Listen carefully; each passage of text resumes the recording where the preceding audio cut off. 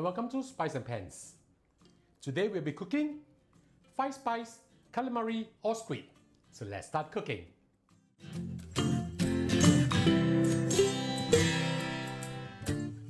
Now we'll start to season our squid. I have with me over here 140 grams of squid, cut into rings like this, right about a finger thickness. Add in 1 teaspoon of ginger juice made from grated ginger and squeeze them out. Just pour it in. Half a teaspoon of salt, put it in. This is just to give this a basic taste.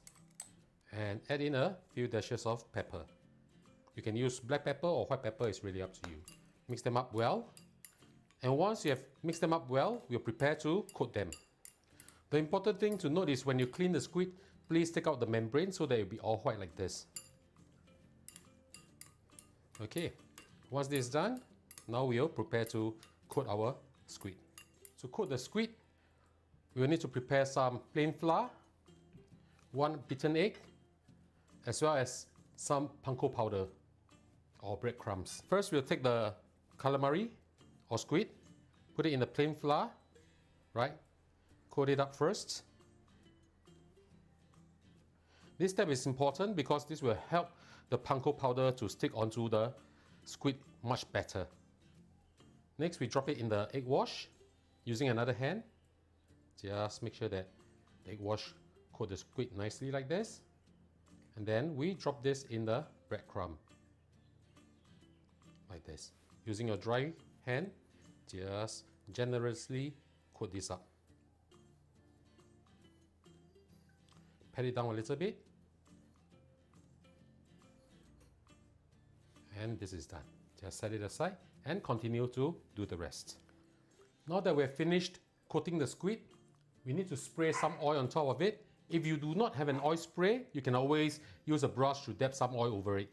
This is to ensure that they will brown evenly as well as crispy. So just spray them with the oil. I'm using olive oil over here, but you can always use any oil that you can get. Okay.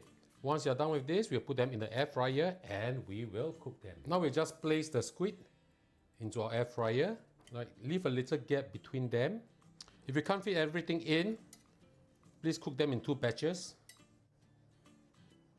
So this is good. We'll now place it inside our air fryer at 180 degrees Celsius. We'll air fry this for 5 minutes on one side and then we'll flip it to the other side for another 5 minutes. I'll see you back in a while. And now 5 minutes is up. We'll remove this and flip it to the other side as well as spray some oil. Look at the color, it's turning golden brown nicely. Now we'll just flip it to the other side and spray some oil. You can start to hear how crispy these are. Be careful when you do this. Do this lightly.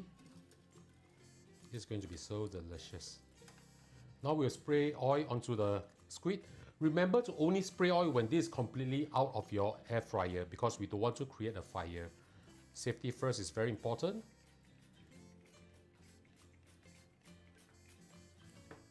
Now we put it in.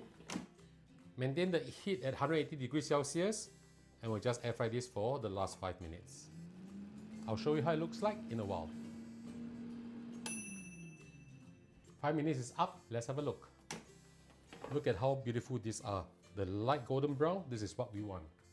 We'll now remove this and continue with the second batch before I show you how to make the 5-spice seasoning.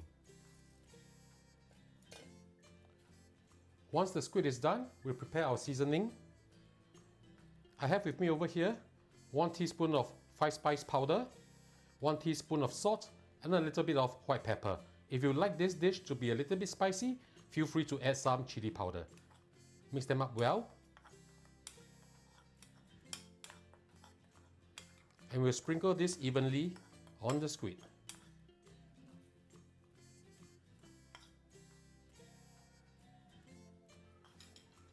Move it around a little bit.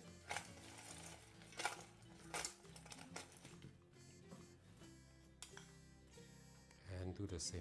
This is a very easy dish to make for your parties. And it's extremely delicious. Of course, if you are making a bigger batch and you want to save some time, instead of air frying, you can actually deep fry them too. No problem at all. But we are showing you the healthier way to do this, and of course, the fast-free way. Alright. Once this is done, move them around a little bit more. You can either serve them like that or sprinkle some spring onions to have some green. Now we just plate them and it's time to try this.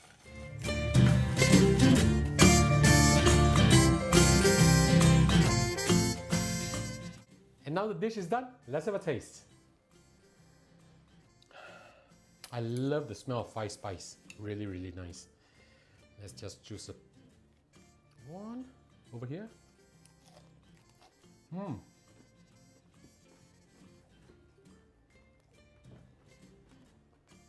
Crispy, flavorful. The seasoning is just on the dot. Really, really nice. This is excellent as a side dish with your favorite drink or even with your steamed rice or noodles. So ladies and gentlemen, I hope you like our video. Do click like on our video and do subscribe to our channel. Thank you for watching, and now it's your turn to cook. Bye bye, see you soon.